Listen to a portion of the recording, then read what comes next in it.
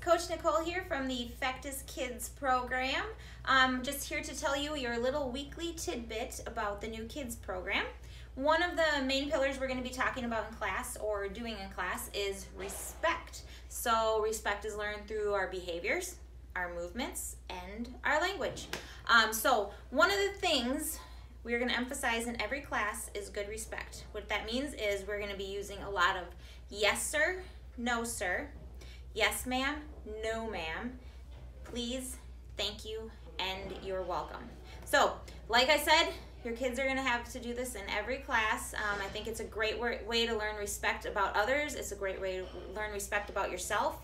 And I think the kids are really going to enjoy it. So I look forward to meeting with your kids in January or February when that new building opens. All right? We'll see you guys then.